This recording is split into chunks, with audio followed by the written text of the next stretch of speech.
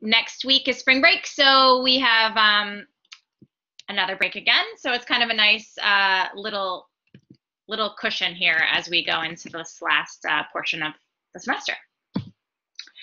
I just want to cover our remote guidelines, and also for Karen to be aware that you guys will use the raise your hand button if you want to speak, and I'll call on you in order.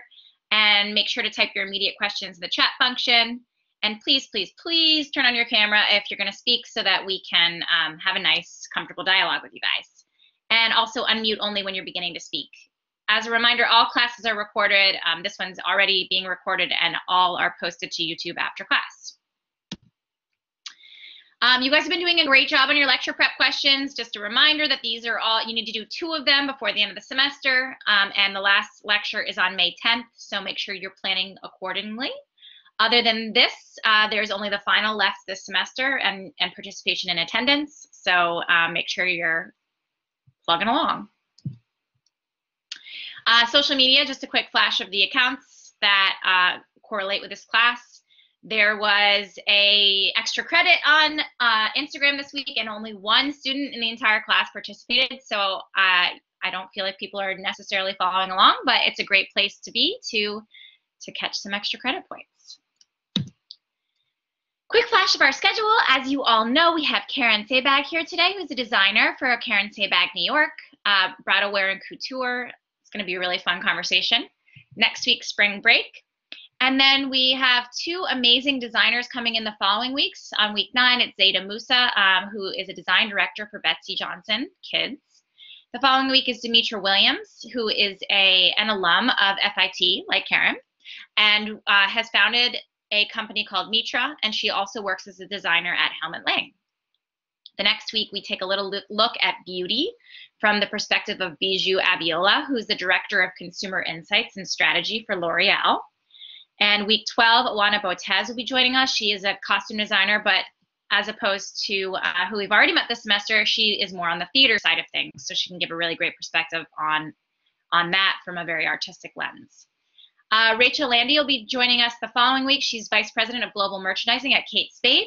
And we will round out our lectures, as I mentioned before, on May 10th with Fashion Service Network, which will be a panel of different people who kind of support the industry in different ways. Any questions on schedule before I move forward? Okay, great. Well, bridal wear industry is a really exciting sliver of the industry, and it's growing hand over fist. I think obviously 2020 being a little bit of a blip given so many events were canceled, but I feel like 2021 is going to come back with a vengeance, and we're going to see so much growth in this in the coming years. In 2015, more than 2.1 million couples were married at an average cost of $32.6K a wedding, which is really a significant amount of money that gets poured into this industry. And wedding dresses are a very top priority for people, on average spending about $1,500 on a dress. Typically dominated by higher end dressing, this industry in general. And mainstream designers have taken a stab in recent years with a little bit of a rise from J. Crew, Anthropologie, and Taylor, among others. And a new sustainable trend has been emerging here with lending and borrowing. And we'll speak to Karen a little bit about her side of things, but also I think the fact that a lot of bridal dresses are cut to order and made to order kind of prevents a lot of waste that you see in the other parts of the industry. Bridal accessories, shrugs, jackets, and short dresses are also increasing in popularity.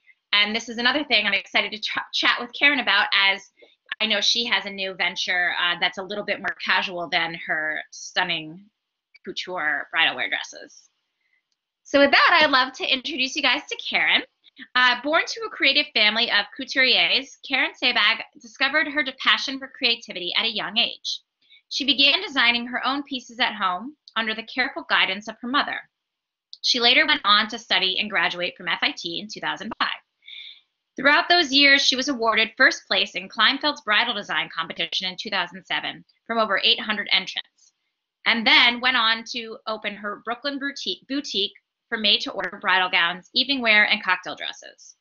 With an overwhelming amount of success, she pursued her dreams and opened her second boutique in Manhasset, March 2013. Her sensibility of the female form and ability to create elegant, modern, and timeless pieces brought success to the Karen Sabag atelier, having her pieces appeal to all generations. With her mother by her side, Karen oversees all creations, having each piece combined with the finest materials, unrivaled craftsmanship, and most importantly, the creative vision of Karen herself. So please join me in welcoming Karen to our class. Are you there? Oh, did I lose her? Oh, there you are. Can't hear you. There you are. Okay, how are you? Hi, great to have you. Thank you for having me. Hope you're doing well. It's picking up, busy season now. I bet. I can imagine. Probably quite a few engagements coming out of this winter. Well, now that New York guidelines, you're allowed to have 150 people. Yeah, last week was the first week, right? Back? Yeah, last week was back, so it's been picking up. Super exciting. Well, that's cool. Well, I would love for you to just kick off by telling the students a little bit about how you have gotten to where you are. So graduating from FIT, and like what you said, like I grew up in the industry, and then opened my first, I knew exactly what I wanted to do with special occasion. I think it's very important to know what field you want to be in, especially if you're in the fashion design program. Yeah. Not be all over the place. So I think the first thing that everybody should know is where they want to be. And then me being in the special occasion bridal wear, I think I already knew going towards that. I went straight into Kleinfelds. And then fashion shows, and that's how I started every season. And it sounds easy, but it's not as easy as it sounds. It's a lot of hours and a lot of responsibilities, especially in this industry. Doesn't sound easy to me. So can you tell us a bit about your time at FIT? I went to FIT for 4 years. I graduated. I loved it. I learned a lot especially from the business aspect of it that I didn't learn from home. I loved a lot of the professors. I feel like they were very helpful. I'm sure now with COVID, it's a little hard. I have some interns that can go in to do some work or not allowed or allowed, and it's very hard for them. So I try to help some of them as much as I can to understand. The sewing is. I think sewing is probably the hardest if you can't be in school. Totally. Yeah. But I loved FIT. I think it was an amazing experience, and it's part of my journey, and that I'm always thankful for. Yeah. I mentioned when I read your bio about the contest that you entered for Kleinfelds. Was there anything else that you did while you were at FIT that you would recommend? Well, I wasn't a contest person. I didn't like contests. I knew what I liked and I knew what I wanted to do. So, but graduating and I had Professor, I don't think he's there anymore, Professor Cruz. I think he retired 2 years ago. So, and he's like, if you don't get into this contest because you never entered one in FIT, you're not graduating. And I said, I have to enter this contest to graduate. And then I ended up winning, and then I ended up selling there for like 5 years, I would say. And then I So stopped. cool. I liked it, but I didn't like the whole wholesale market. I liked knowing who the bride was and doing the couture is what I. So that's Yeah. the second location in Manhasset. Yeah. Oh, that's great. So can you tell us how your biggest piece of advice to students to maximize their time while they're at FIT? Again, I think knowing what you want to be in, like what specific area you want to design it, whether it's bridal wear or swimwear or ready to wear or knitwear. I think it's very important to know what field you want to be in because there's such different fields that different markets also different markets, different fields, different shows, fabrics. So I think it's very important to know where you want to go um, coming out of college and knowing where you want to start interning and, designing from there. Yeah, that's good advice. Now, you obviously growing up in the industry, do you want to tell them a little bit about what your mother did and how you Um, became interested? we still work together. Like, we're still one brand now. So So cool.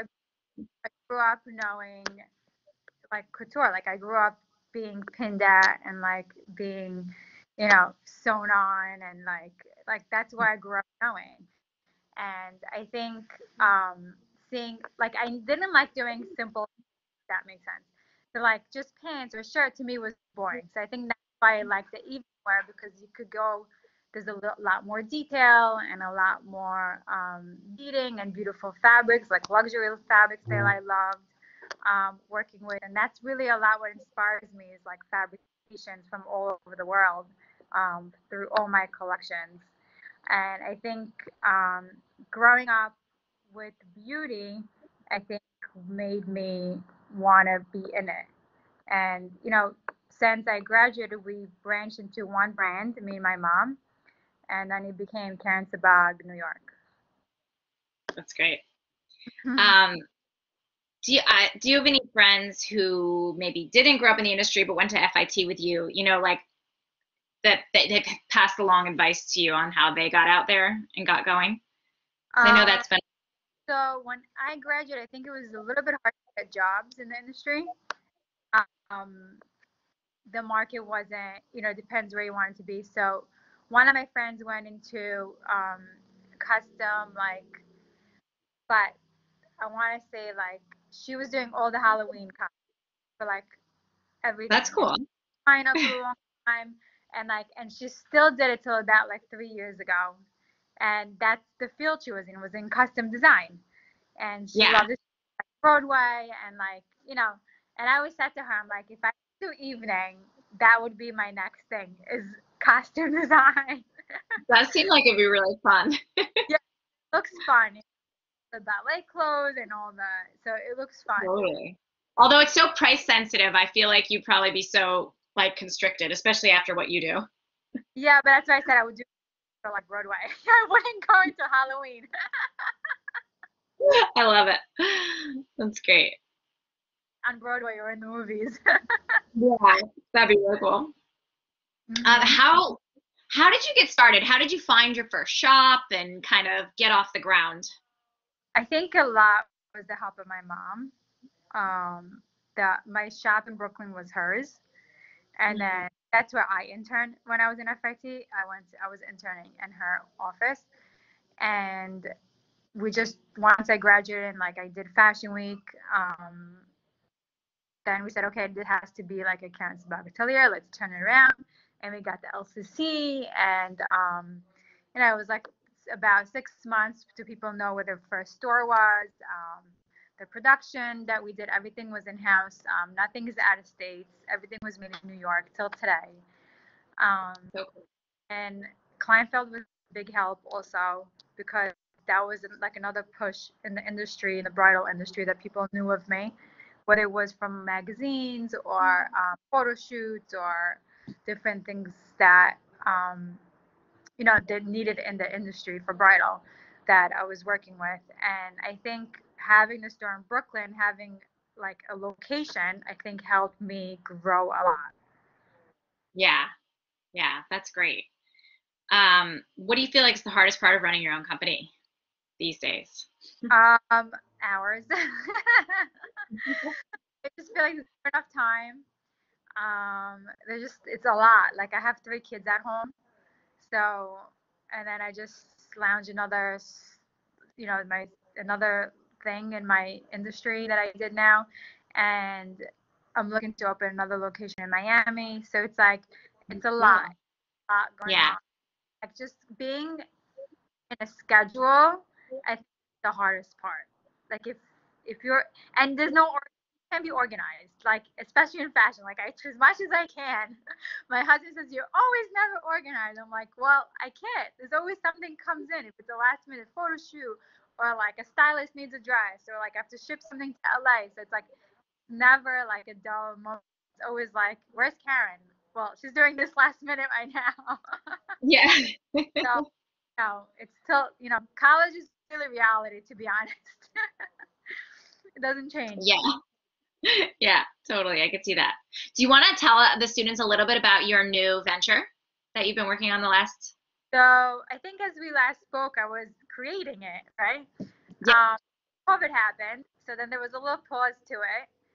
And what I'm doing is bridal wear couture swimsuit for like their honeymoon and their luxury honeymoon destination or honeymoon or like destination weddings that they do, and they do greeting. The bride greets the guest the night before rehearsal dinner. So my market is high. Like my gowns start at 4,500, but I would have brides that would want to come in and not spend that much. So I said I have to come up with a brand where it can still be luxury and I'm able to market it to the lower clientele also.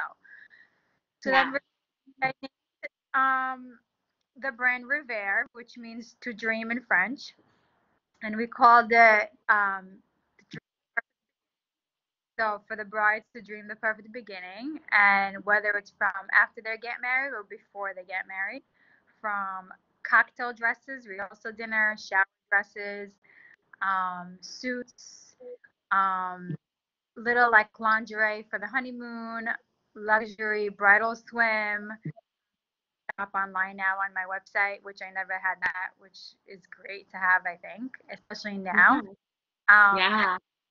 really like going like not just like clients in the US and what I would do private clientele. I want like it's everywhere now. Like I have some like in Australia and like Paris and Italy. Like you really want Cool. like I like you know having these gorgeous swim, and a lot of weddings are not big these days. They're small. So they'll have Right. 150 people destination wedding and they want the dress before the dress to wear it for their like rehearsal dinner and like things like that, and it's been doing great. And I think it's been 2 months now since it's out. Wow. Yeah, so it's been good. Like my So next. I mentioned I mentioned before your bio about how you cut to order. Yeah. Um, do you want to tell the students a little bit about your process with your bridal couture dresses, Okay.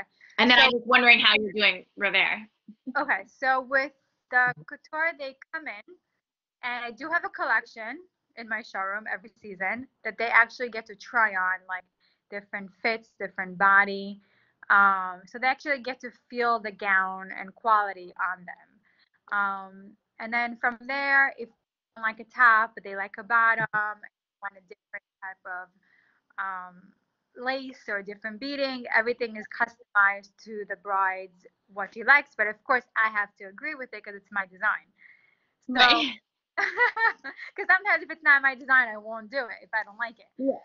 Which is really hard with the custom market because if you just want to make a sale, you are gonna go away from your brand, and I think it's very important to stay true to who your brand is and what you do. Because we do turn a lot of clients from like, no, we don't do that.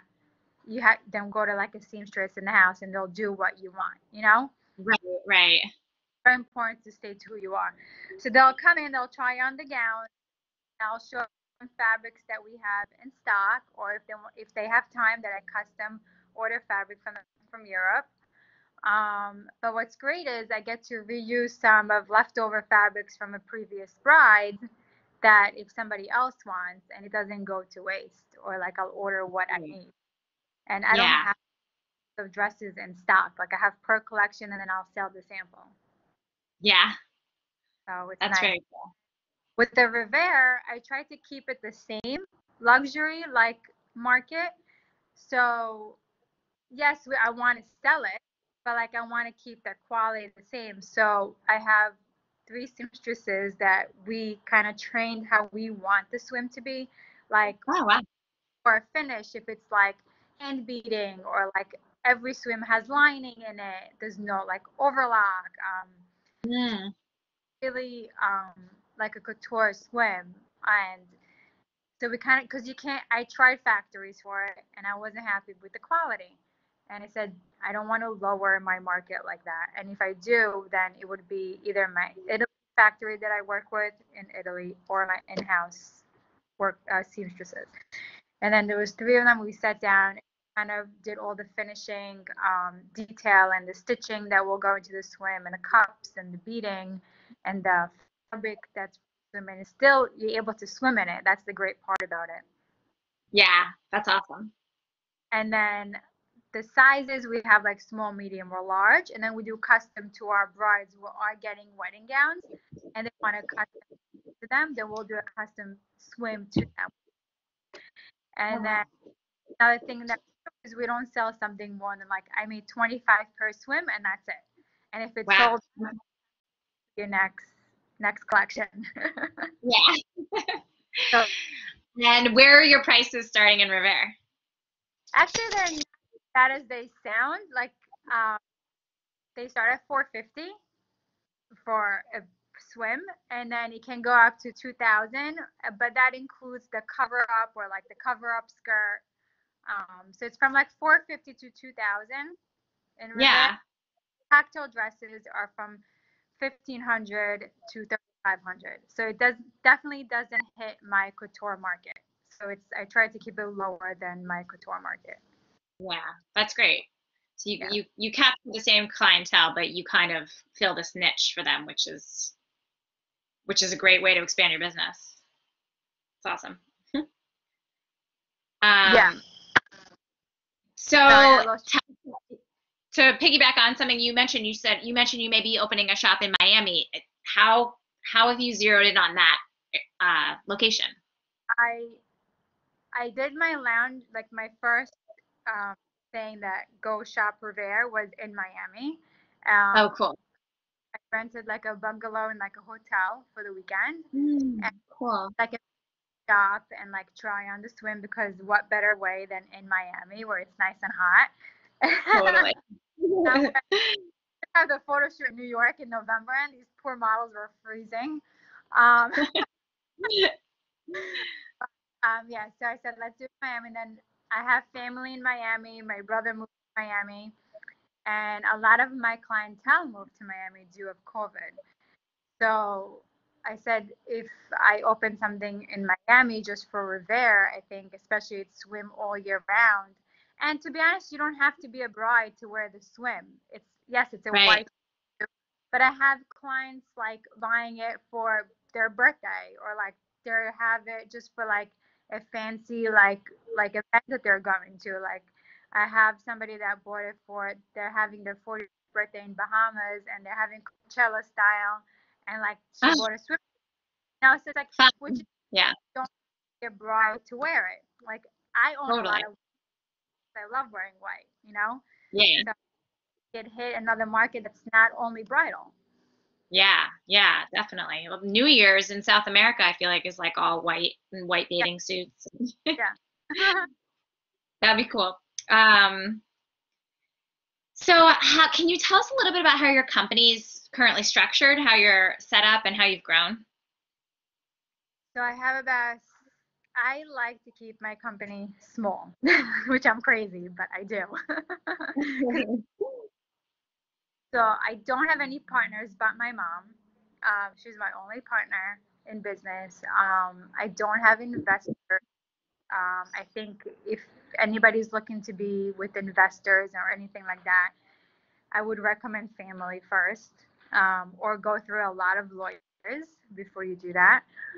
Um, I I have about 68 seamstresses that always on hand with my brides, depending on my seasons and what we do. I have somebody who just corsets. I have someone who does everything. I do all fittings. I make sure I'm here for every fitting with my brides. I'm very private with my clients, and that's what they love. They love the luxury of the privacy and being taken care of. Not like when you walk to a bridal salon, hi, you have 1 hour, like choose 5 gowns, and then you have to leave. That's not Yeah. what here. And I think they like the privacy and the quality that they get.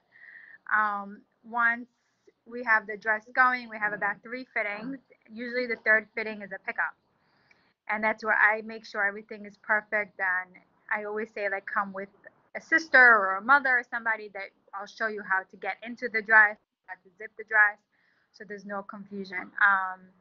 It's a little tough with my European clients right now because they with the travel. So we have a lot of Zooms, a lot of I send swatches out a lot of UPS and like FedEx pickups and like sending boxes of swatches to them so they could actually feel the fabric.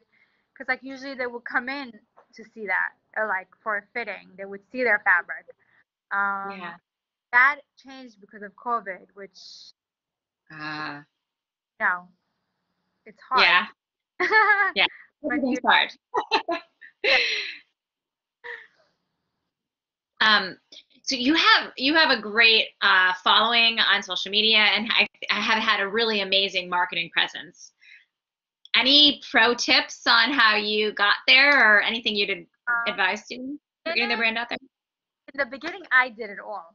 Like I did my social media and I do my my face. I don't really go on Facebook, but they say, Karen, you have to have a Facebook. I'm like, all right, just have it out there, but I don't really do Facebook. I don't have Twitter. Like again, like I'm very old school. I don't, and I have all the interns that come in and they're like, you have to have Twitter. You have to have. I'm like, no, Instagram's enough. Like I can't like catch up all your like social media. It's enough. So I have a girl that does my Instagrams. I do have a private page because she's like, stop posting your life on your business page. Like, don't post your kids on there. Go create your own. So I'm like, okay. So I created my own private Instagram, and then she does all my social media. Um, Well, if any clients that come in, then with behind the scenes, she takes pictures, and we don't post a lot of our clients because we try to keep it private. We post about like 10% of our clients now. But yeah, she does all that create. Of course, I approve it, but she does all the Instagram. that's great. That's very cool. And you've done some celebrity dressing as well. Yes. So that's another market besides bridal. Yeah. And how'd you get into that? So graduating, I went into Fashion Week before I did Bridal Week. Yes, yes, I was doing bridal, but I wasn't so concentrated on bridal because everyone's dreams to dress the stars. Like whatever, I'll dress Yeah. the bride, I want to be on the red carpet. So we did a Fashion Week, and that's what I mean. Like try to stay to one category because I think from coming out of college, I was in 2 categories, and I think that was a lot.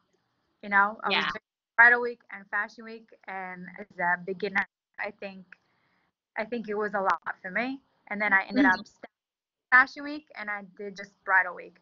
But the Fashion Week people that I've met, I'm still in contact with, and of course, Instagram open to a lot more stylists and celebrities that have used me, and we'll post this one, and this one will post this one. It's like kind of like a chain, and I feel like I don't Yeah. have a PR company, and I think my Instagram is my PR company.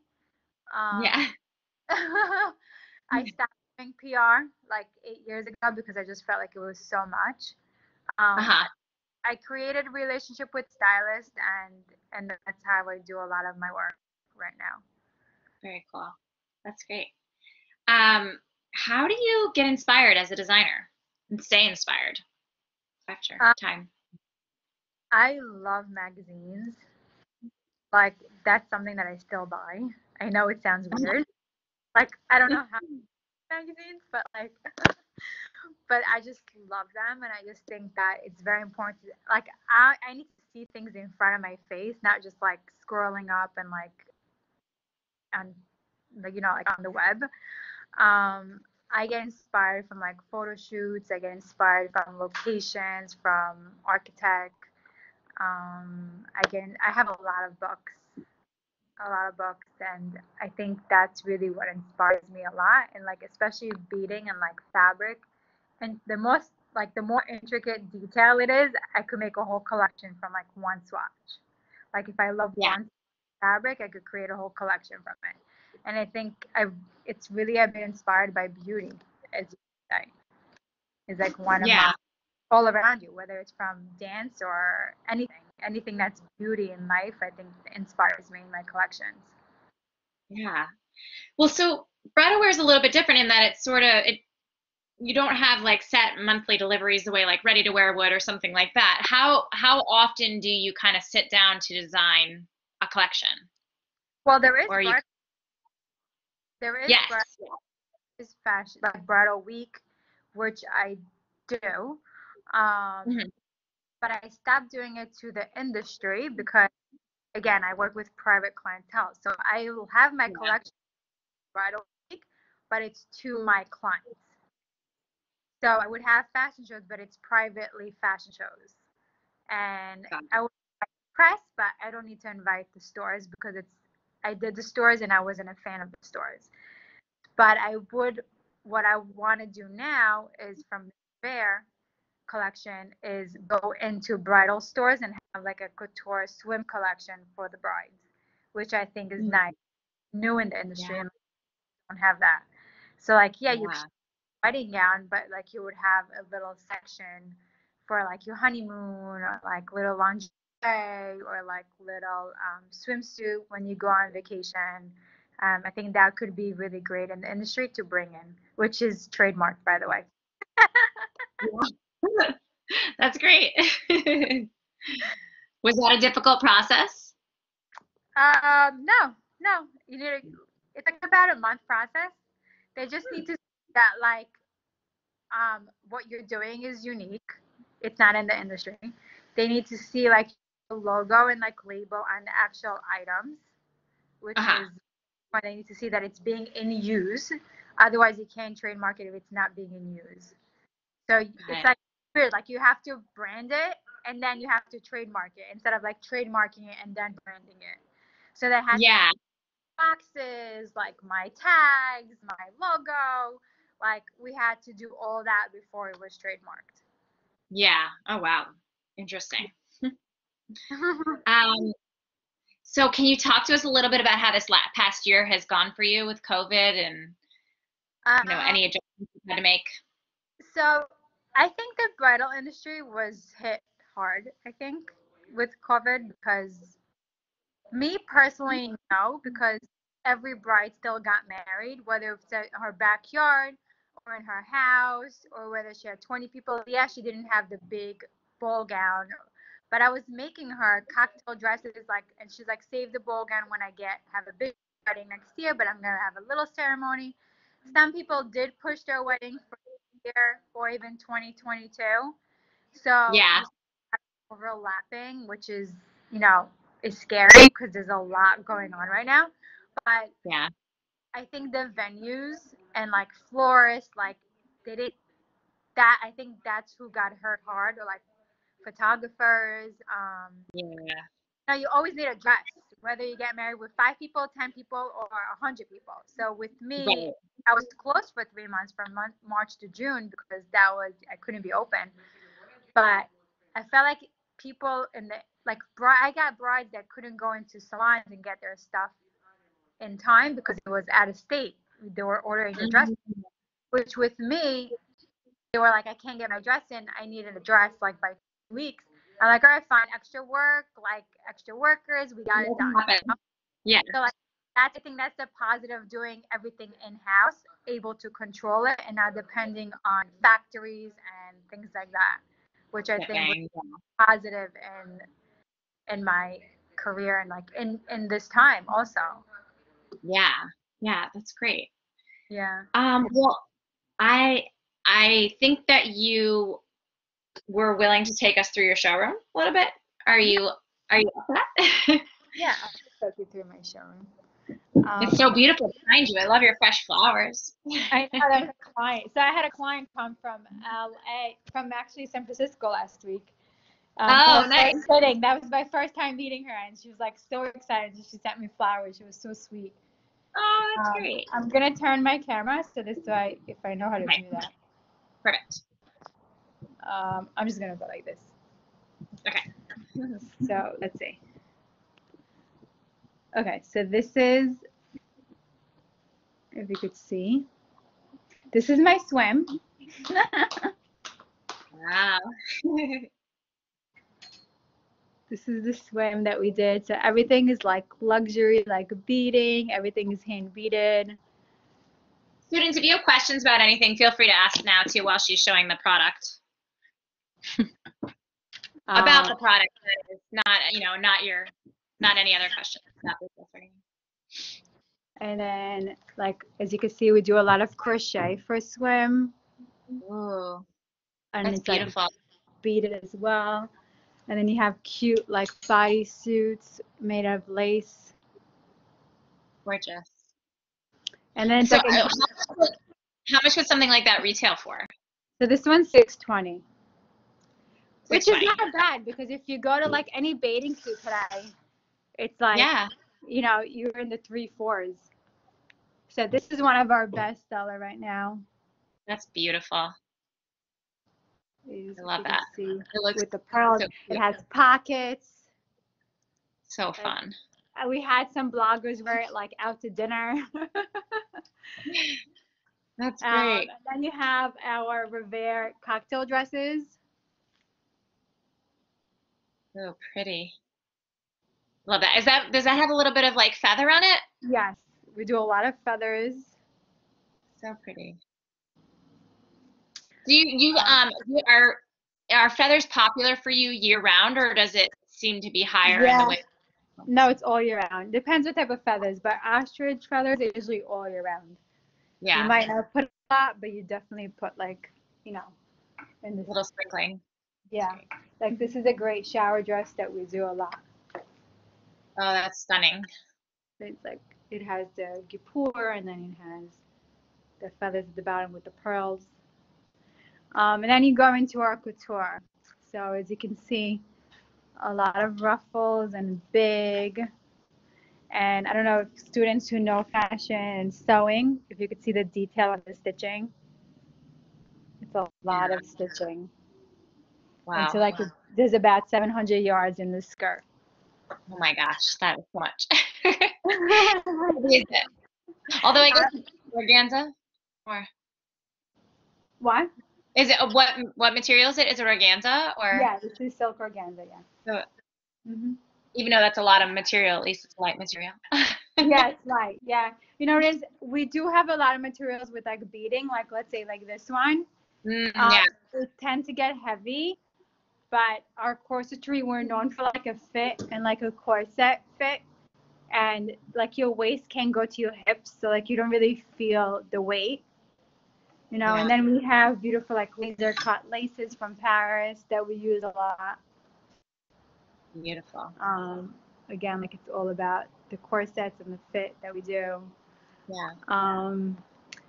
Then we have our fully beaded, like fully crystallized. Like this was won in the Grammys Oh my by gosh. a rapper, but it was like all Swarovski crystals and pearls. How And much does it weighs a lot. It's like really heavy. Oh my But god. the construction inside is like what makes it hold. And then we did a short version because a lot of people loved it. Beautiful. Again, then I'm going to show you. So this is where you come into the store. Oh, nice. This is my window, my newest collection. We had the collection was called like in my sketchbook, and basically we had like models come out of the sketchbook, Cool. like from art coming to life. And then we went into my bridal wear, more modern bridal. Oh, that's pretty. Love that. Um, and it's a lot of lace and bonings and detail. Are you doing much like initial showings to people this way, like with the over virtual, or are people coming in still? My European clients and like my out of state, a lot of Zoom. I Yeah. never did so much computer in my life, and I hate computers. And then go, Oh my yeah, gosh, and I then, love that. That's beautiful. Yeah, and then you have our silk draping, a lot of drapes, Gorgeous. like drapery, and then you go into our evening wear, which is like again like pinks and like a lot of fluff. Yeah. And then you go into the golds. So pretty. Um, Do most of your brides wear white, or do some of them actually choose color? no, we have blush. We do this type of blush. Yeah. A lot of brides like this blush, blush and Yeah. white, or they would have like a lot with the nude under, like this one. Yeah. Anna, did you have a question? Yeah, are you finding that your brides and clients are kind of shifting to a more creative direction? Are you noticing that there's a lot more difference in your like silhouettes lately, or? It depends. No, like I have like a lot of my brides that come here won't just wear a gown. Like then they could go to any store and buy it off the rack. Um, when they come here, they know they want to look special and unique. So they still have weddings, like big weddings, whether it's 150 people, they still want to look grand and beautiful. So whether it's a big gown or not, they still want the luxury in the detailing and they still want to look unique.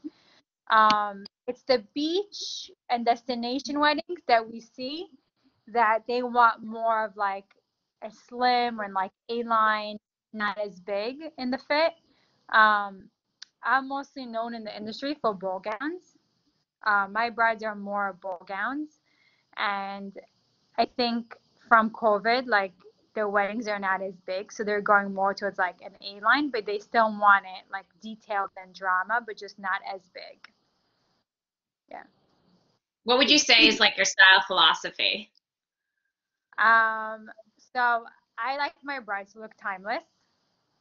I think that's my biggest philosophy that I tell every bride. Like, you want to look at your pictures like 10, 20 years from now, and you still want to look at your pictures and be like, oh my God, I love my dress.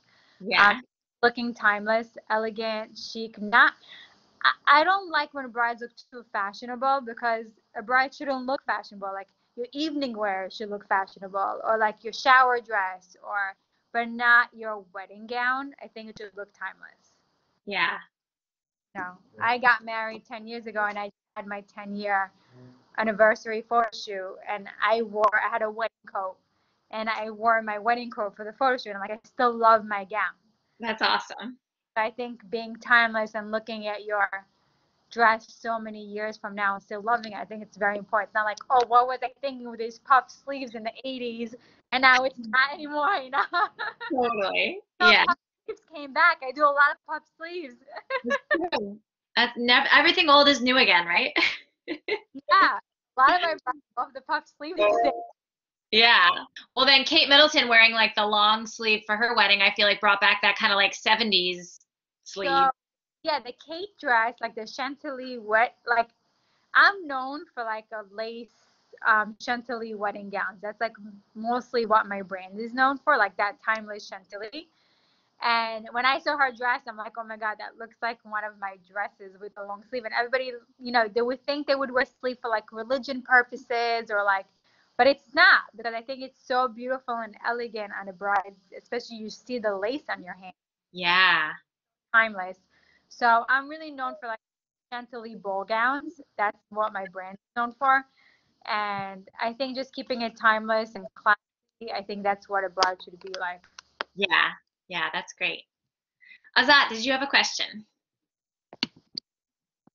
Yes, thank you so much. So, yes, I saw that all gorgeous dresses. That was like really amazing. So, I have a question about like, are there like, I'm also going that like special occasion. Mm-hmm. So, I love that sphere. So, I have a question about customers. Are there some customers that came like ask for like a colorful like some wedding dress like a bold color like even hand painting on it or something like that?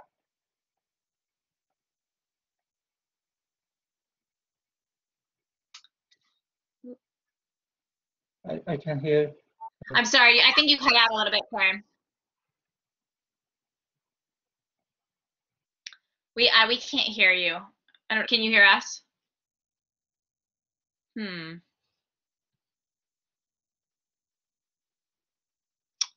Let's see. Oh, she's reconnect. You're reconnecting. There you are.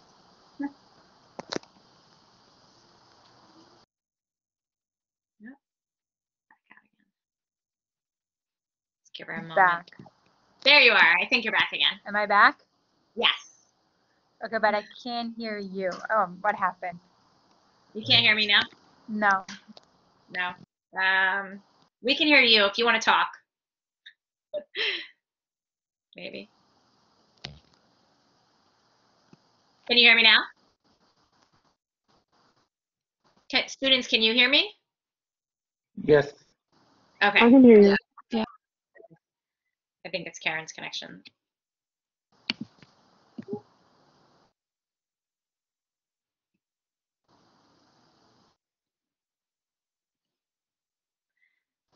Well, I'm going to turn my camera off because I know sometimes that helps like make the connection a little better across the board. I don't know.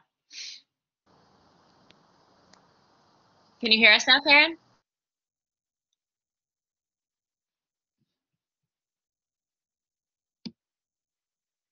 Hmm.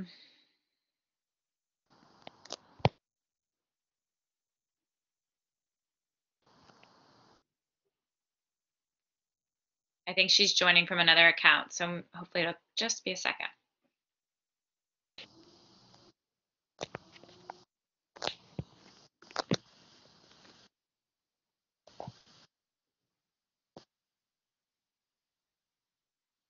Can you hear us now? Now I can hear you. Okay, great. We hear you too. Perfect. Oh, yeah. Sorry, I logged out and I logged back in because something happened. I don't know what happened. Yeah. Okay. Awesome. So sorry. What was the question? I heard something about customers. Yes, yes. Are there some cars? I know all the girls like dreaming about a white wedding dress. Are there some customers that asking for you like some bold colors or some hand painting, like something like that? Well, not like a white dress. Some other No, much customers like that. so I do have clients that are, from the middle, and I do a lot of gold. Hello? Hi. Yeah, okay. So we do a lot of gold and blushes. We do some mint green wedding gowns, but mostly white, but a lot of ivory. We don't do white. That's not a lot of our clients. We do more like a cream peach. That's a lot of our clients that like the peach and the creams. That sounds pretty. Thanks so much. Yeah. Ariana, did you have a question? And like gold. Yeah. So that's colors that bright. You're cutting in and out a little bit. Can you hear us okay? Karen, can you hear us okay? I'm thinking her connection's spotty because I see there's a red bar for her name.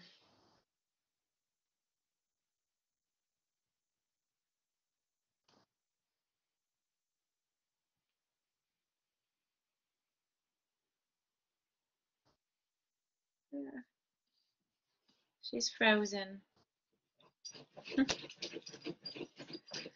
I'm sure she'll be right back.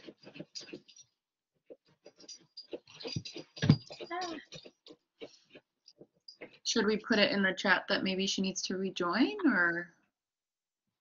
Yeah, I bet you. Yeah. I'll chat her on the side.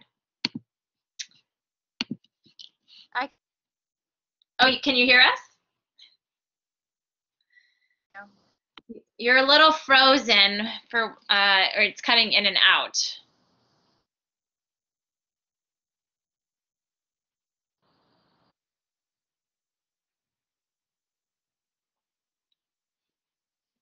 It's very slow. you. Hear her. You are, if you can hear me, you're freezing a little as you're talking. Try turning up your camera maybe, and then we can at least hear you.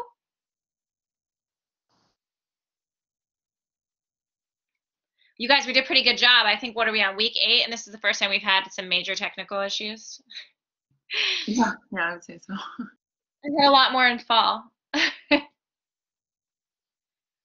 Pro tip also, I don't know if anyone else has told you guys this, but I've discovered that if I shut down my computer right before class, I always have a lot better connection for whatever reason. Feel free to try that out on your own. Okay, so maybe she...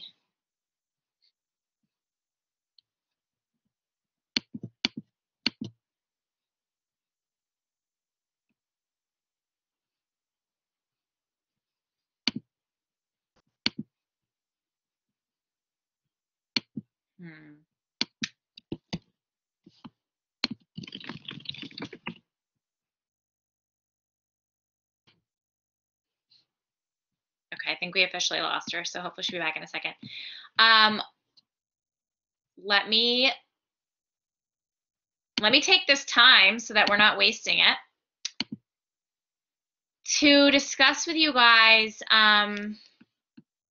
Oops, where's my PowerPoint? Why is it not showing up?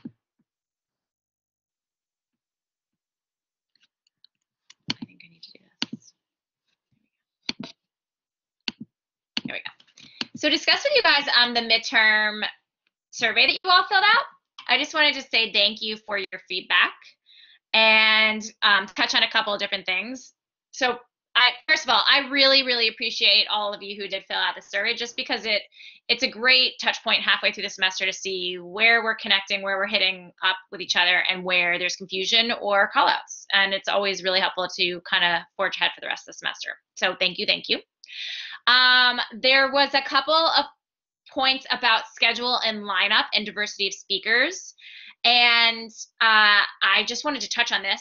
One of my main goals with getting people in to come speak with you guys is to have a diverse lineup of speakers from around the industry, because you all, most of you, want to be designers or owners of your own company. And if I was to just line up a schedule of designers only the entire semester long, I can tell you it would be super boring by the end of the semester. You know, there would be a lot of repetition, there'd be a lot of talking about how certain people got in certain places, but this way, the way that the course has been designed and always been designed is that you guys can learn a little bit about people who you're going to deal with when you're out in the industry, so that you are better prepared to get out there and be a successful designer. Karen, is that you? Are you back? Maybe? No, not quite. So I just wanted to let you know that that is by design, that we do not have all designers the entire semester long. And I want to be upfront about that and clear about that. That said, there are a lot of amazing designers on the lineup for the second half of the semester. So hopefully you can get your questions out there. And if you ever feel like you need more resources, I'm here and can connect you with some other people. I also post all classes on my YouTube from even when we were live in person. So if you have someone, if you want to look through who I've had in the past, you can also see that there are other designers that you could hone in on. I think there was also a call for maybe more men to be speaking. I think there will be a few at the end of the semester. I actually tried to go out of my way to have a bit more of a diverse lineup this semester. So maybe it didn't fall to white men as much as it may have in the past, but that's to say there are still a lot of them on my YouTube account as well. For deliverables, there were a couple of call-outs about when things are due and, you know, what goes into them. I just want to put the stress back on you guys that my main goal in this class is preparing you for the industry. And I told you guys at the beginning of the semester what was going to be due when, and I posted it in the syllabus. And then I've always been here for questions that you may have to ask. If there is ever at any point in time any questions about any deliverable that you have, any assignments that you have, please ask, because I only know where there's confusion if there's a question. Otherwise, I assume you understood what I told you and we're all on the same page. No question is a stupid question. Even repeated questions is completely fine. If I was your boss, I would want you to ask me as many questions as possible before you went out and spun your wheels and did work on things that were not right. So the same goes for assignments. And just want to encourage you guys to speak up about that. Another call out is on recordings. I just want to make sure it's very, very clear that every class is recorded. And so if you ever want to go back and look at them, they are live on my YouTube, as well as these PowerPoints getting posted to the Blackboard site, so that if you want to go back and look at them, you can. And then a couple of people have called out coming together and chatting at the end of the class, which I thought was a great call out. And so instead of doing an attendance survey today, we're going to test it out and do our attendance questions live after we're done speaking with Karen, assuming we get Karen back. Hopefully she'll be back in a second. Does anyone have questions on this or call outs? I know it was an anonymous survey, so no pressure to speak, but. I had a question. In regards to the extra credit, sometimes I check the Instagram. Is it in stories? Is it in the posts? Is it? I've done 2 so far this semester. One was in the post and one was in the story. Okay, gotcha. Yeah. And then I have been doling out extra credit every single week for the best attendance answers that come my way. It's not only one person a week. It could be more than that. So I appreciate the thoughtful replies and always try to reward them. So let's see, is Karen back? Here we go, number 4, she's reconnecting again. Any other questions, you guys? Thanks for that question, Bo, though, it's good.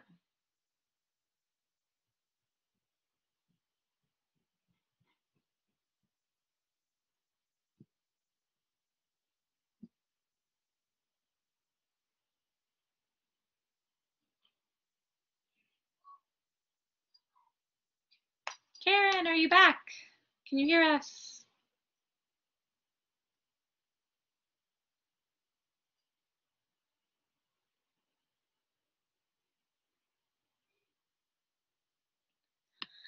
Reconnecting.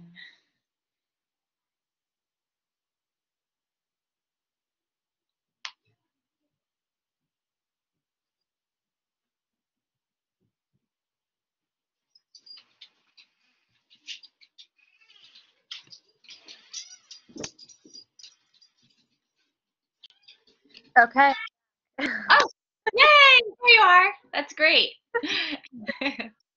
Okay.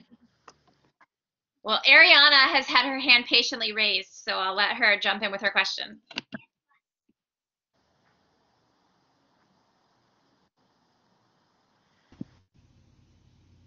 Hi, I'm also interested in going into evening wear, so I wanted to ask if you ever feel like there are limitations as a designer when you're specifically in bridal wear, or is it like an arena where you feel you can be even more creative? I think in evening wear and bridal wear is where you can most be creative. Mm-hmm. And that's why I like going into this field, because the bigger, the more detail, it's just very, and, the evening wear, there's no end to creativity. It's really your imagination that you get to put in art and then to reality, which what I love.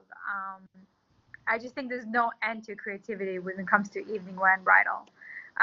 Even though in my bridal collection, I try to keep it, like I said, like timeless, but I still have creativity in each bride. Today has her own unique, specialized dress.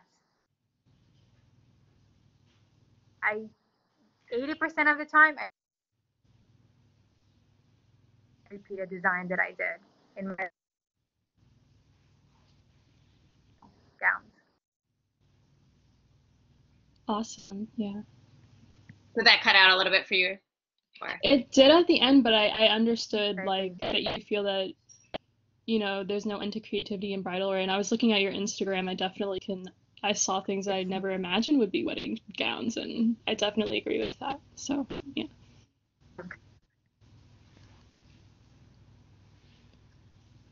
Oh, I think we're frozen again. Karen, can you hear us?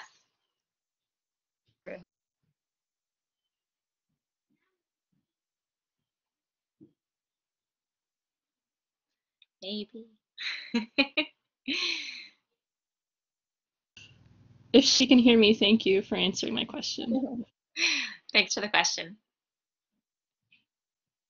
I think I've got a red X for her name now, so hopefully she's reconnecting.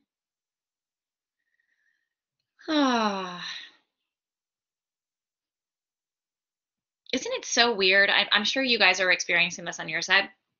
How some days you just have bad connections and some days you have fine connections, and there seems to be no rhyme or reason.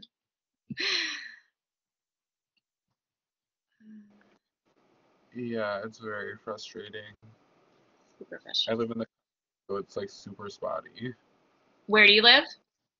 I live in like rural Jersey. Oh, yeah. Yeah, anything. Karen, we hear you now. Can you hear us? Heard you for a second at least. Can you hear us? Thumbs up? No.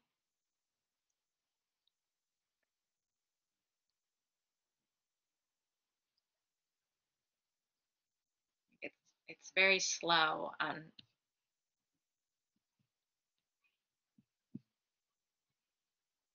Karen, can you hear us? Yeah.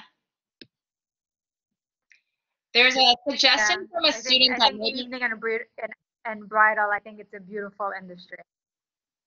There we go. I'm gonna. Maybe she can see that. PM, thanks for the tip. I don't know if she has the number to dial in though. Let me see. Oh, number 5. Karen, number 5 is coming back.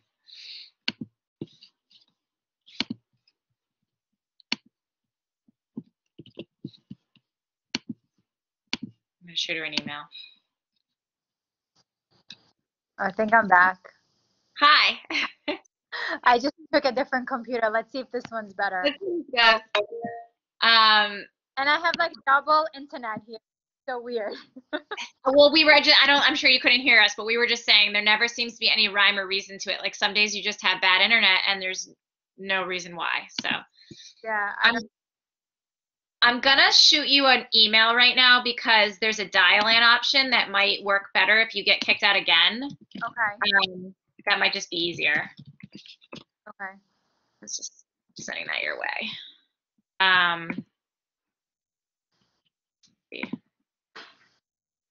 Here I am. Okay, so I will pass it along to someone else's question. Allison, you had your hand up next.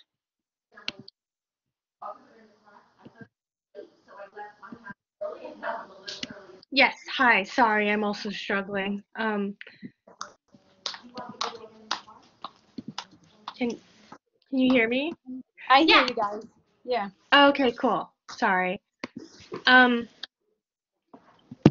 I don't know if anyone asked this yet because my internet's also like cutting in and out. But as an independent designer, what does your typical day look like for you? Like, do you find yourself consumed by your work a lot? Because that's how I imagine it's like you're rushing from deadline to deadline. So like I said, like I do have 3 kids at home.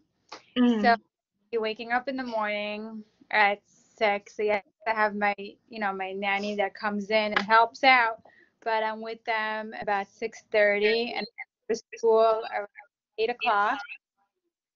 And then my day starts. Then I first have my first coffee at 8 a.m.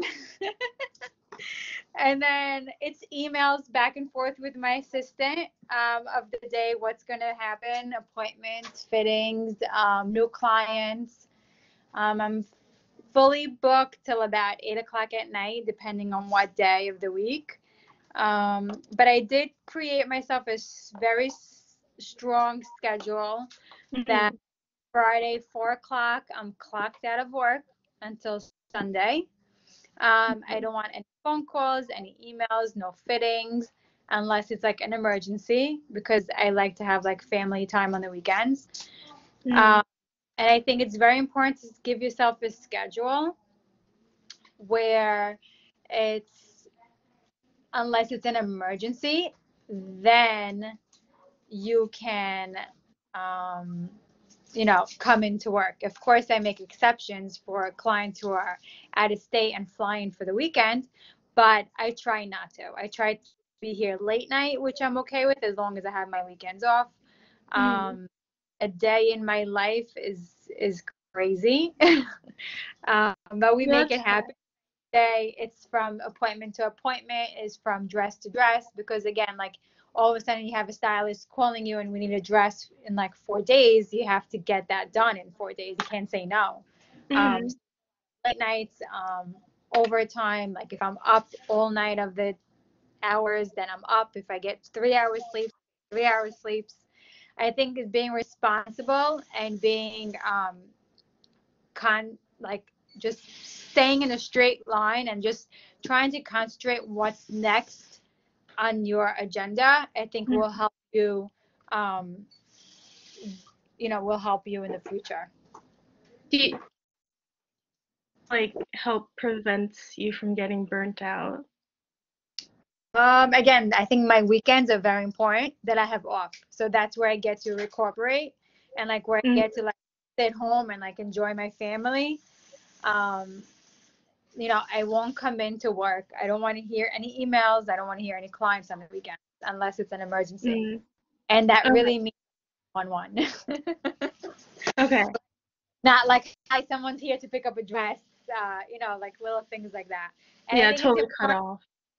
I think it's very important to have a good team that understands you and they are there for you for these times also. Right. Okay. Thank you. You're welcome. Monica, I have you next. Hi, can you hear me? Yeah. Yes.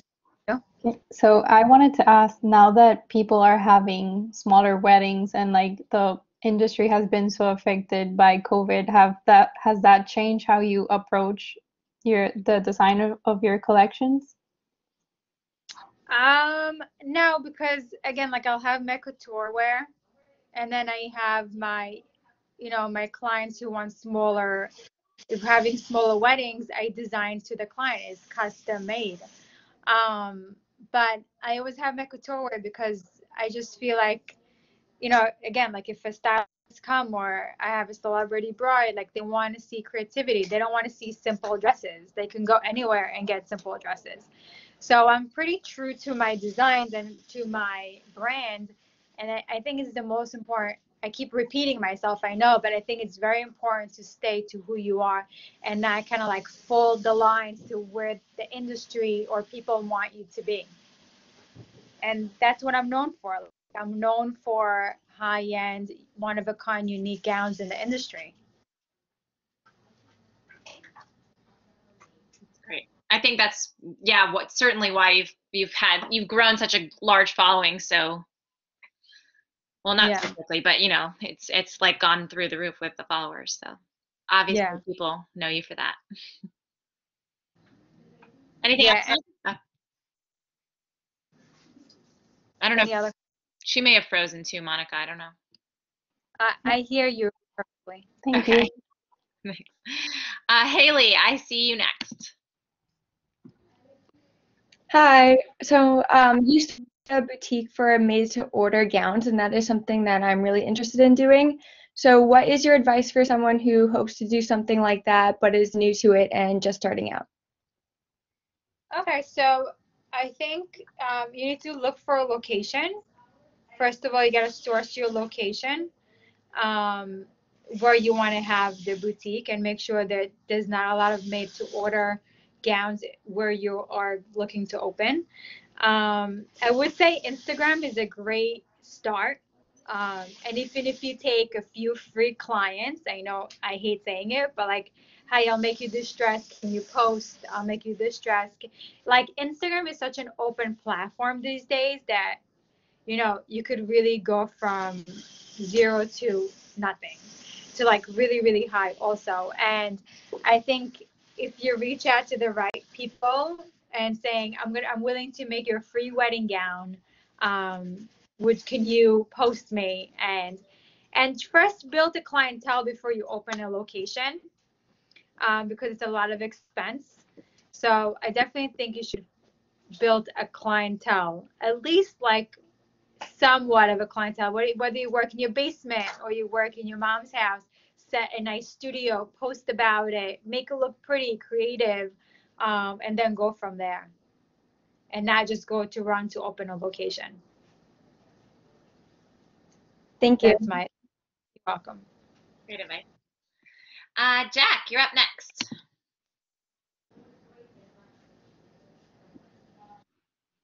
Hi. So is there any times that you ever feel like completely overwhelmed by a project that you're working on, or like super stressed out by like a deadline? And if so, do you how do you prefer to deal with it yourself? So I think May, June, July, I call it hell. May, June, hell. Because every bride gets married in July. And then you have my husband's birthday in June that never gets seen. So I told him you married the wrong girl because I never see him on his birthday. And then all my kids' birthday, of course, fall around that time. So it's really stressed when you have a family and every bride gets married around that time. And again, like I work with every client personally in every fit to make sure every pin, every waistline gets put on right. Even though I have my team, I like to be there because I'm a control freak, and I think that's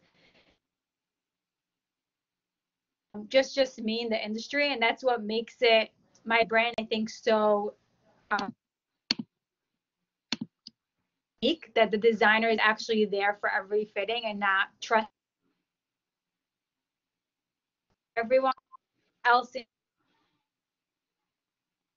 the team. I tend to vacations, take short when it comes.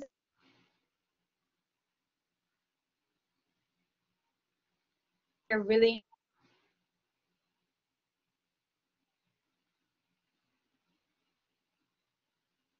relaxed.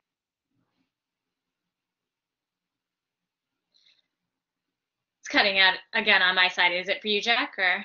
Yeah, it is. But I'm getting like the important, like little important snippets that, you know. A little tip. Hopefully she'll unfreeze.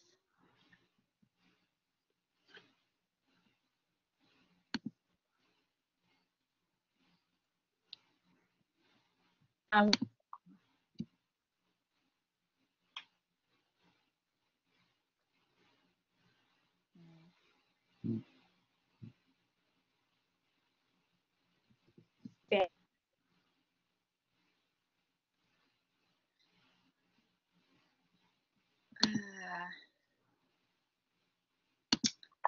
don't know. Just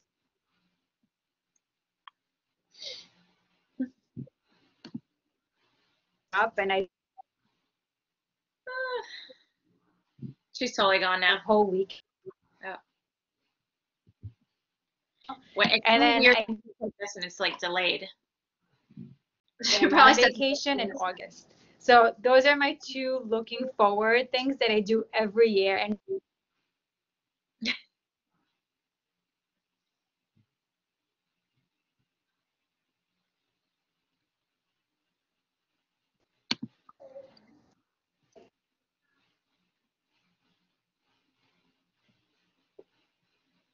so if it's just says she has no connection, I don't know if she's trying to get back in under another account. I see one other hand up. Does anyone else have questions that they intend to ask? If so, put your hand up just so we can kind of cruise through while we have her connected, and then we'll be good. Karen, are you back?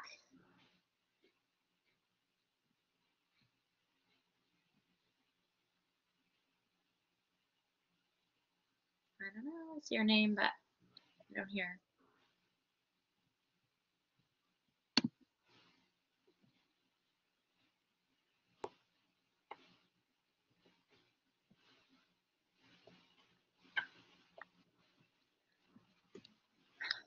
Well, let's just give her one more minute, and then I'm going to say, oh, I see another account she's trying to join from. I would say, too, if you guys have a question and you're feeling frustrated by this experience, we can try to put you in direct contact over email so that you can make sure you really get your question answered. I see her on, but I don't see the camera. There, I hear you. I'm back. Sorry, I don't Hi. know what's going on with the internet. I'm in my back Okay. now, so let's hope this works better. Okay, cool. Well, if we lose you again, would it be okay if I just, the questions that are remaining, if I have them reach out to you over email, would that be okay? Please do. I'm sorry, like, about this connection, but they could email me anytime, and I'll make sure I'll answer all questions by tomorrow. Awesome. Thank you. I know, don't feel bad. This happens. It's not anyone's fault when they have a bad connection. Yeah. Did you want to ask anything else, or did you feel like you got your question answered? Did we lose Jack? Now we lost Jack. Now Karen's back. Yeah. Wait. Oh. There we go. No, Right. I don't have any more questions. I hope I answered the question. Yeah, you did. All right. It's important to take a good vacation, if that makes sense. All right, good, because I am taking one after the semester's over. Exactly. So you know what that is. Important. Yeah, it's important. William. Yes, thanks for joining us.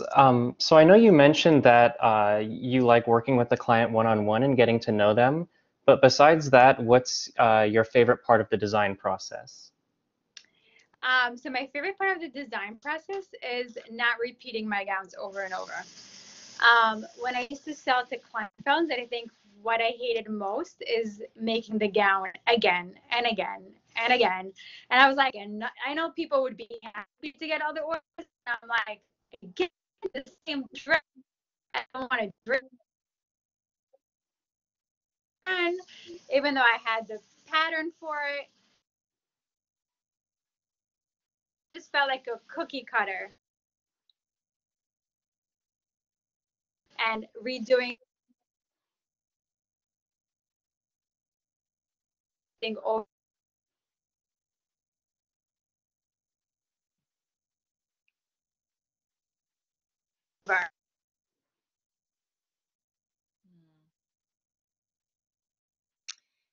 So I think we may have lost her again, but it seems like what she's saying is her favorite thing about her specific bridal wear couture niche is that she gets to do something different every time and keep creating and keep exploring, which is definitely unique, particularly with a lot of the speakers that we've had in this semester.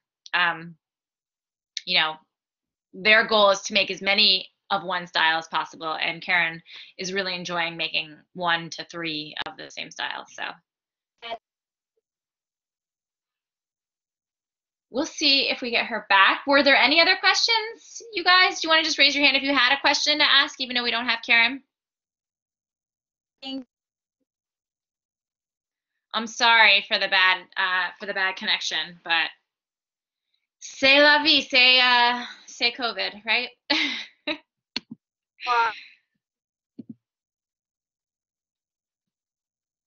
It looks like she's reconnecting, but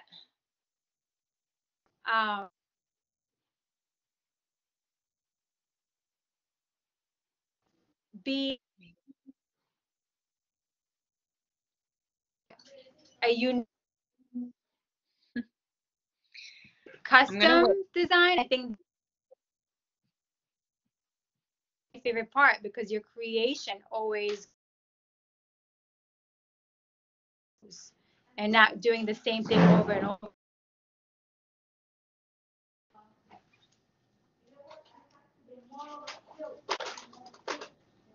Did we lose again? I think we have. Well, you were in and out, and then it was like something that you said a while ago. It was like paused and then unpaused. So, I don't know if you can hear us, Karen, but thank you for being here. We really, really appreciated the insight and getting to see your showroom. And we wish you the best of luck as you enter your crazy season. So students, she may be back. We'll see. We'll see if she comes back to us. But in the meantime, I wanted to open it up to you guys. So as I said, I would like to try to do this class a little bit differently. We won't do this every week, but this week it will work. Let's answer this question live. So as our final attendance question, discussing in person, what is the most interesting thing you learned today, and what do you want to learn more about in couture design, if anything? I'm just going to throw this question in the chat so that you guys can remember it. We don't have to stay on that screen. Any volunteers to go first?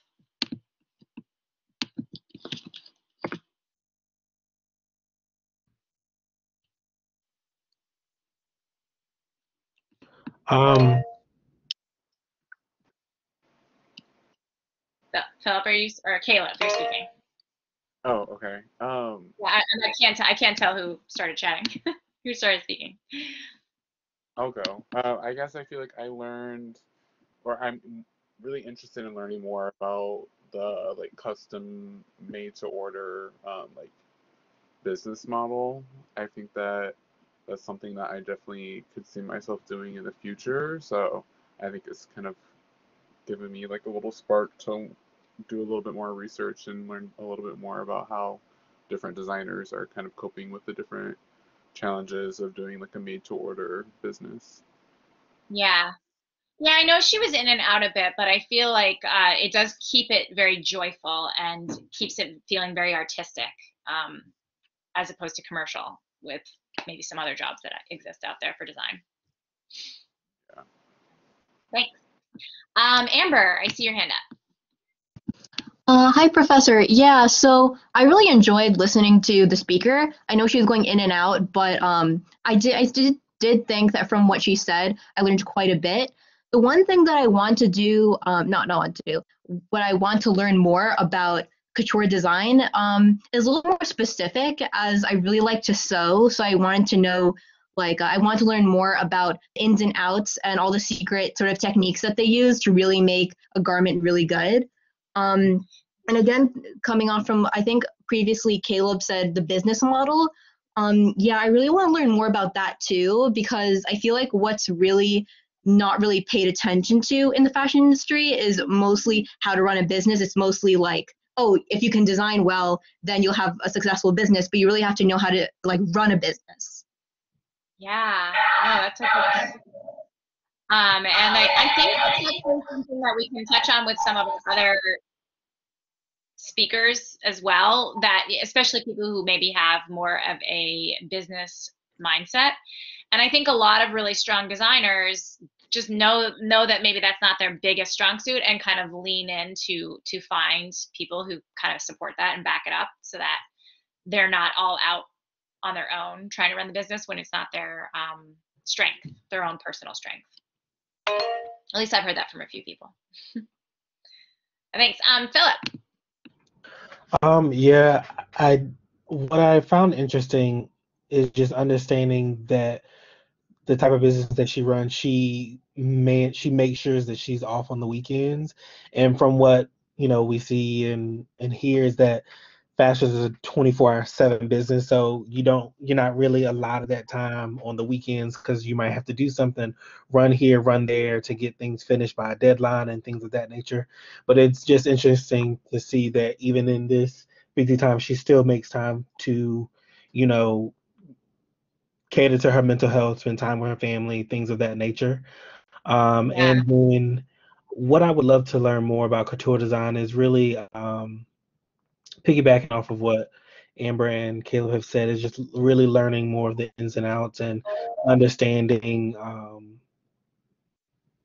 the good techniques to become a successful couture designer, because looking at her designs, they're very intricate and and they take a lot of time, and really kind of how to be successful as that. Yeah. And I feel like finding an internship where you can really study someone along those lines would be something that'd be super helpful. Obviously, it's harder these days getting in person to do that, but I mean, she mentioned that she has interns. I know that she usually has 3 or 4 semesters. So, you know, a person where you could just kind of shadow for a couple days, couple weeks would be probably a good way to start too. But thank you. Azat. Yes, thank you. So one more important point I get from this interview, that's there's some point when you need someone to share your business to get more powerful, and how she said it's better to share with family members. Otherwise, you will go to a lot of paperwork and to find some, like, if you want to share with others, sponsors or somebody, you will need a lot of lawyers and like a lot of paperwork. So that's important. Yeah. Important point. Yeah. Thank you. I feel like that is a point I've heard from a lot of speakers over the years, is just be careful who you get into business with when you're starting out. Yeah. Right. I mean, even if you watch a few Shark Tanks, you can feel that way, right? Thanks. Haley. So I wanted to learn more about the made to order also, because like I said, that's something I really want to do in the future. And I thought it was very interesting and smart how she incorporated the swimwear part as well into her brand. I really love that. Yeah, I know, it's so different. You really don't see that out there. Very interesting. Who's next?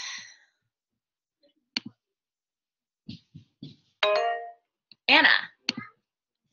Yeah, I would definitely say the most interesting thing from today with her doing couture is just how many different, it would be interesting to see all the different orders that she had that have a lot more color incorporated, because obviously I feel like America's industry for wedding is always cream, ivory, that kind of thing. But of course, everywhere around the world, there's so many colors happening. So it'd be interesting to see a little bit more of that in her showroom too. But I think also one thing I'd like to learn about couture is, again, made to order, just how many hours are going into all of those dresses that have those feathers in them and all of those beads, and who's spending that time, because those were, I mean, they were gorgeous, but it was just wow, they're just hanging around in her showroom right now. But yeah. So much detail. I know, totally. They're so stunning. Cool, thank you. Michaela.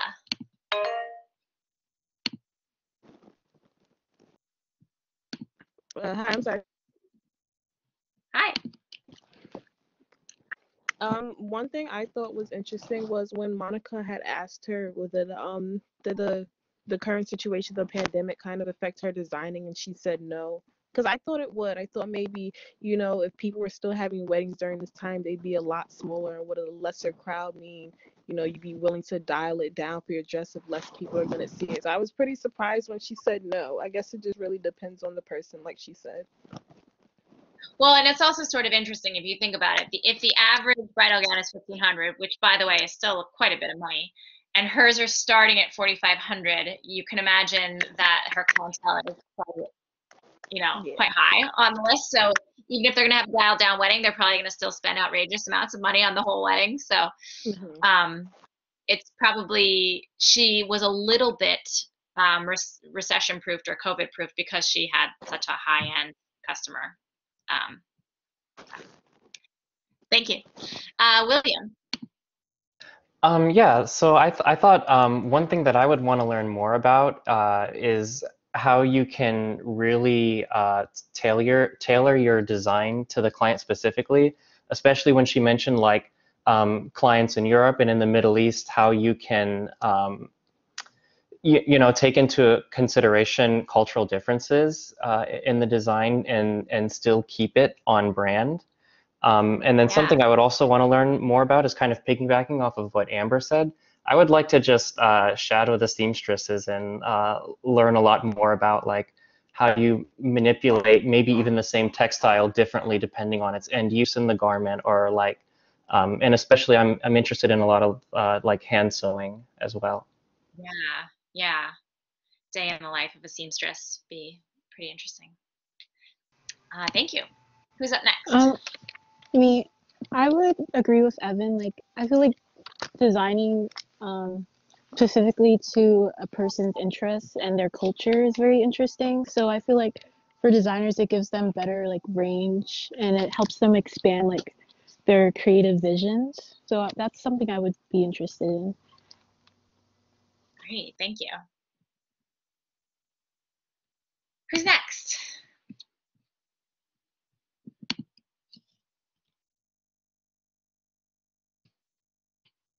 Maybe I'll go in order of my attendance sheet, which would be Ariana.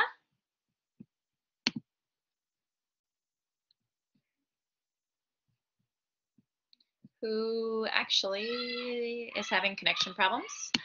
Marsha.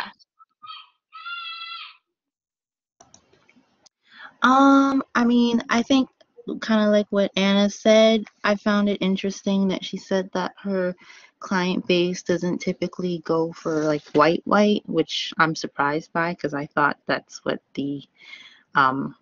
everyone wanted, but I guess it's a different time seeing that people want something that's a little bit more, what's the word? Like a little bit more, I guess just like a more, I don't know the word, the contemporary is the word? Not classic, whatever the opposite of not classic is. Yeah.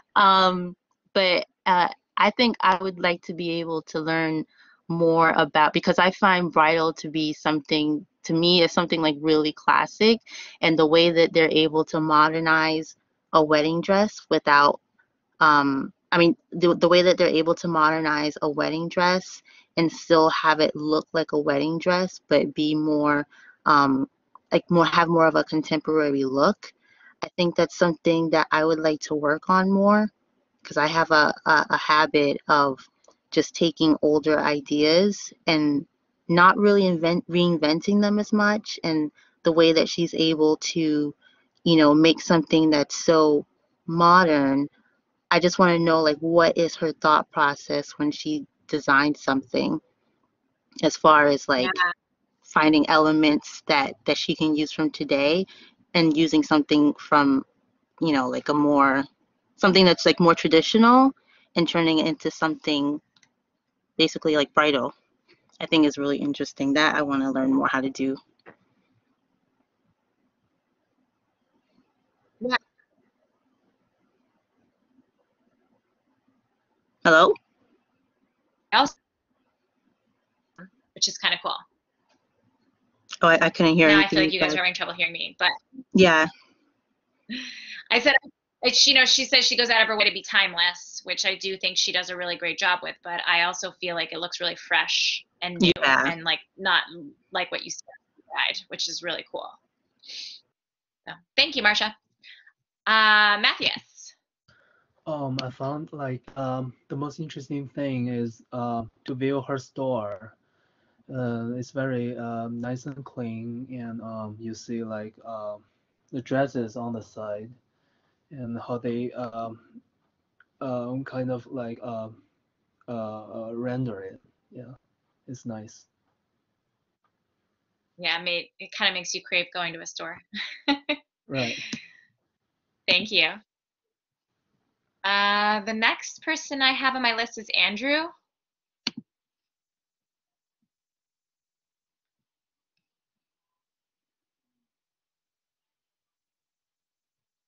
Andrew, you there?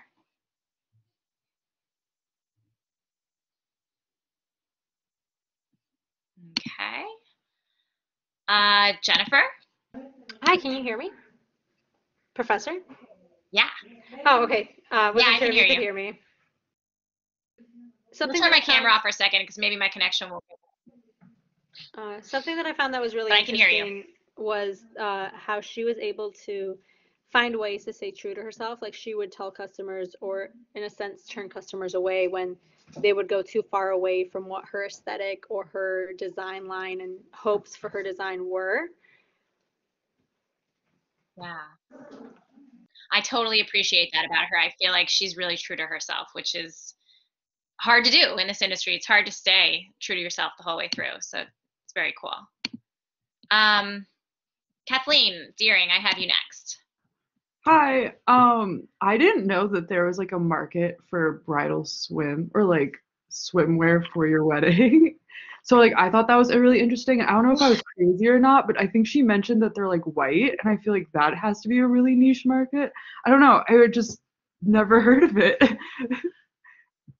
So I thought it was Yeah, interesting. well, I mean, I think destination weddings are just growing, right? I mean, or they were before the pandemic, and maybe they'll be back again. But I highly encourage you guys to check out both her Instagram accounts for both the bridal line and the Revere line. They're really very stunning. I love that she showed us her work. Like her stuff was so beautiful, and the fact that she like walked around her like studio, like I love that she did that. Yeah. Oh, good. I'm glad you guys got to see it. Allison.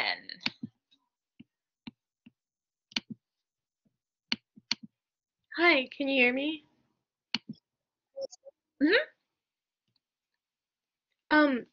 I feel like everyone pretty much covered what I want.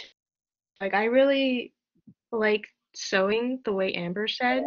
So like I would like to know what like small techniques they use to make things like more individualistic, like beading or embroidery or like maybe even painting it. Like I want to know like what makes it look professional rather than like homemade, you know what I mean?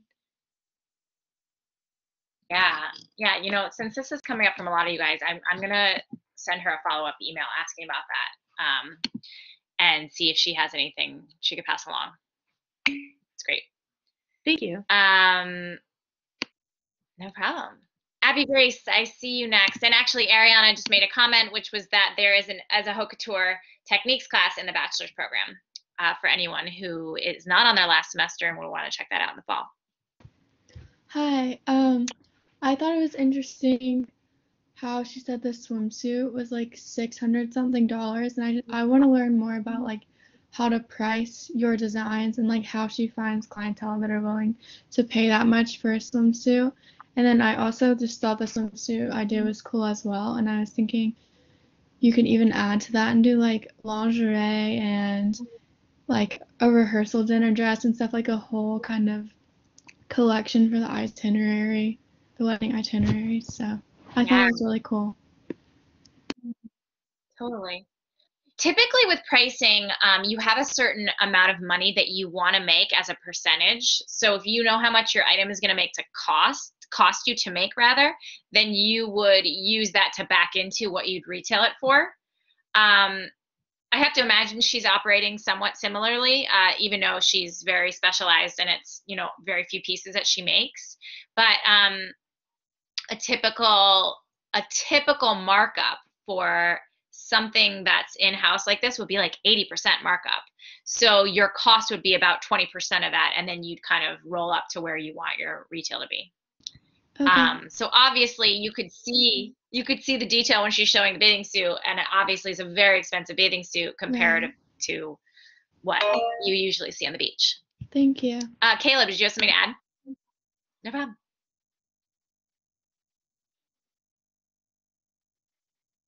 Maybe he raised his hand by mistake. Jack. Going off the bathing suit thing, I think it's like particularly genius from like if you think about somebody coming in to pay a whole bunch of money for a custom wedding dress, and then she kind of just pulls out, and you can also get a matching swimsuit too. That's like something I didn't know existed, but how hard could it be to sell when it's just like when your clients are right there? It's a really good point. These people are coming into her showroom and dropping, you know, thousands of dollars, and she has nothing else to sell them as like an add-on item. So now she has this whole other niche, which is, yeah, it's genius to kind of tack something on. So thank you. Andrew. Hi. Yeah, I also wanted to just add on to what Jack said. Like, I've never heard of it either. I don't really know anything about bridal so far, and I was just doing like research on her Instagram and how she's marketing her bridal slash swimwear couture type thing, and I just think it's really interesting, like just the way she targets her market, and then like what she was saying about how she was doing during COVID, just because it was interesting to hear from her saying it wasn't really a huge effect on her brand, which is interesting just because I know a couple people that are similar to her, but a lot of people are the opposite. So it was interesting to hear. Yeah. Yeah, it was interesting. By the way, I meant to touch on your midterms at the beginning of class too. You guys did an amazing job, and it was really awesome reading your point of view. And a few of you said that you really disagreed with the comment from the article on the last question, saying that luxury was going to be quick to bounce back. But talking with her today, you can kind of hear why that's a possibility. I mean, people during this pandemic in America in particular, I mean, the rich actually had a great year. People who are the luxury clients had a great year because of the way that the stock market bounced back. For better or worse, that's kind of what happened here in the US. And so you can hear that talking with her, that her clients who are extremely wealthy, spending $4,500 and up on wedding gowns, were able to still make that purchase on that wedding gown. Even though they had a tiny wedding, they still wanted to spend that much money. So it's kind of interesting to hear that. A couple of hands up. Caleb, did you have a comment?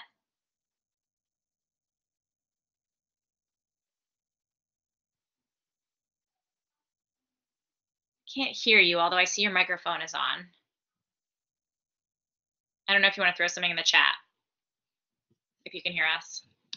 Philip, did you have something to say? Yes, I was just gonna say, because I work in Lux Retail, and over the course of from the beginning of quarantine up until even now, I think what made a difference, because I had a client, she did not stop shopping. Like, I was consistently helping her the entire time, and I really think it just depends on the position of the person, because there's a lot of old money that a lot of them moved either to their houses in the Hamptons, or they went down south. And so for them, with with Florida not really closing, a lot of them went to Florida. So their buys were swimwear. They were looking for evening and going out because a lot of the restaurants and things were open. So that's, especially in the beginning, that's where a lot of that money was going. But now that things are opening back up, I've seen a large influx of shopping, especially in the luxe and retail market.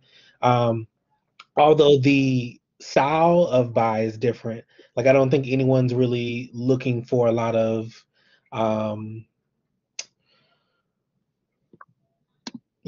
very specialty, extravagant pieces. I definitely think that they're looking for more casual clothes because they're on the go, maybe going out, they want more cocktail, things of that nature. But I definitely know that that's definitely been a pickup as of late. Yeah. That's great. Thank you. Thanks for sharing your insight from where you work.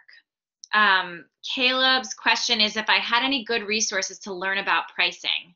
And definitely, I could definitely talk your ear off about it if you want it.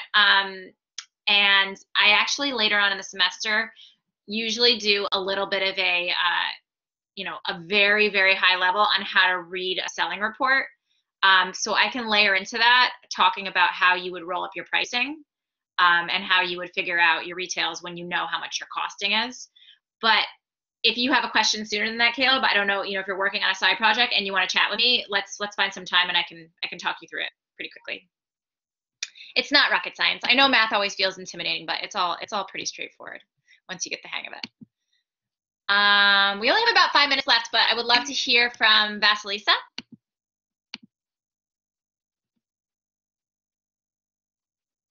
Yes, I'm here, Professor. So the most important insight from this lesson for me was that anytime we see something beautiful that made by seamstress, by designer, we almost never think that it cost a lot of time, a lot of power and pressure. And when the person tell that actually, yes, I sleep 3 hours a day, and yes, I have sleepless night. And even though she has a helpers, she still puts a lot of her personal power into her business, and that's where it is for me. It is pretty inspiring because I see that a person is completely um, on it, and put all the power and abilities to maintain this business and to keep it going. That was the inside of the lesson. And what I would like to learn about is how to actually set up the whole entire process of the uh, production if you're a small business, because it seems understandable and easy, but there are a lot of details that are actually kind of quite um, far away from understanding for me, like Yeah. how yeah, how many workers you need to hire, like how many employees you need, and how to kind of have the sense how much um, of the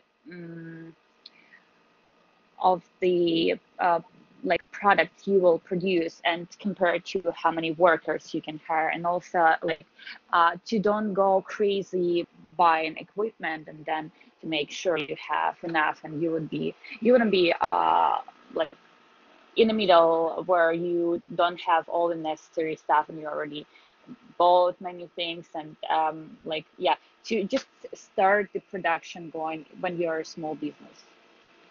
Yeah, yeah. I think that's really valid. And in a couple weeks we will have in another designer who is a little bit is trying to gear a little bit more commercially. So I think, and she's very fresh with starting her business. So I think it's great. We can circle back on that question with her as well. But yeah, great call out. Thank you. Daria, I have you next. Can you hear me? Yes. Okay. Well, it was like her showroom was beautiful, and I love that she showed us the detail of like the hand stitching on the dresses and stuff, and the hand embroidery she mentioned. But honestly, I've been leaning more towards doing commercial work and seeing that work up close. I know how much time it takes. I know how much effort, and it's still pushing me towards the commercial side instead of this couture. Yeah, yeah, totally. Well, guys, I did not have time to get to all of you, but I don't want to run over. If anyone who has not spoken yet wants to shoot me an email with your thoughts, I would love to hear from you. But otherwise, you guys have an awesome spring break, even though I know, no one's probably going anywhere too exotic these days. Still take some great time for yourself and do something that you really enjoy. And I will see you in 2 weeks with Zaida Musa, design director for Betsy Johnson. Should be a great class. So thank you all, and see you soon. Thanks so much.